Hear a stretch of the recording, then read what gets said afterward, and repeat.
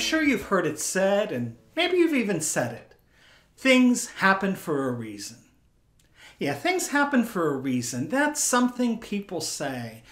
Usually when something difficult has happened that doesn't really make sense, and in an attempt to make some sense out of it or to find a silver lining, people will say, things happen for a reason. But do they? Today I want to talk about this idea of things happening for a reason and what that means whenever difficult things happen in our lives. As I talk about this important topic, please be sure to subscribe to this channel as well as click the bell so that you're notified of future videos. You know, there are a lot of things that are difficult in life that we don't quite understand why they happen. We want to make sense of them. We want to find something rational in an irrational world. And an easy statement is, things happen for a reason. Do they? And if they do we like the actual reason? Let me give you some examples. For the last year, there's been a war in Ukraine. Thousands of people have been killed. Villages and cities have been demolished. There's been great suffering. The global food supply has been upended because Ukrainian food products can't be shipped to the rest of the world. All kinds of suffering because of that war. Did it happen for a reason? What about the recent earthquake in Turkey and Syria, where thousands of people were killed as buildings fell on them, and hundreds of thousands more have been left homeless? Did that happen for a reason? On any given day in the U.S., some random person walks into a school with an automatic rifle and shoots up a number of kids and their teachers. Does that happen for a reason?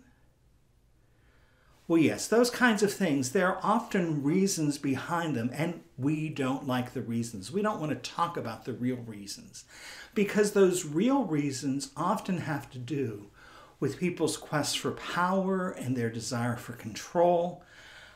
Greed is involved, corruption is involved, and we're not sure how to deal with the enormity of these problems.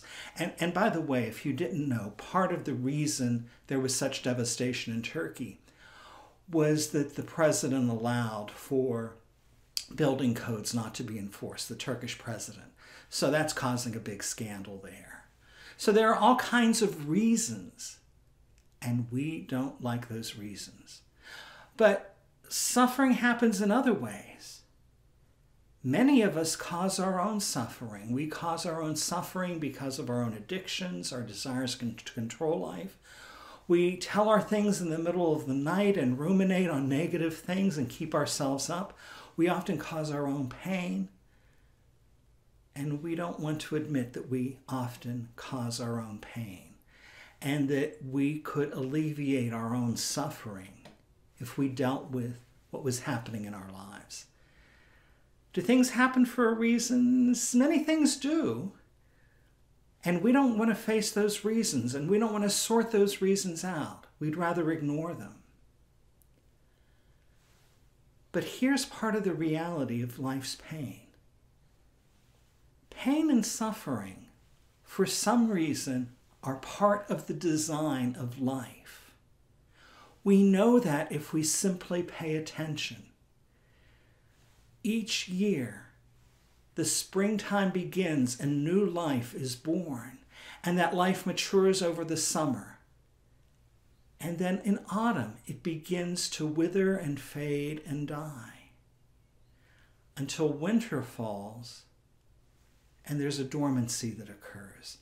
That's the cycle. It's a cycle built into nature. It's a cycle built into human beings and animals. We're born, we live.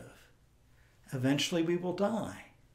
And for many of us, prior to our death, we'll experience diminishment and pain. And that's part of the cycle. This is what happens.